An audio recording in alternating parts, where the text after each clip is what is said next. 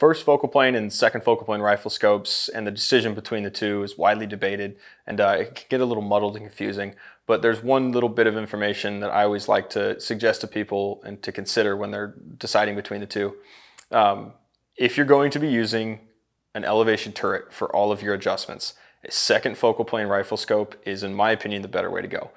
Your reticle is never going to change, and you don't have to worry about where your magnification setting's at if you're always using the center crosshair and an elevation turret to make your adjustments.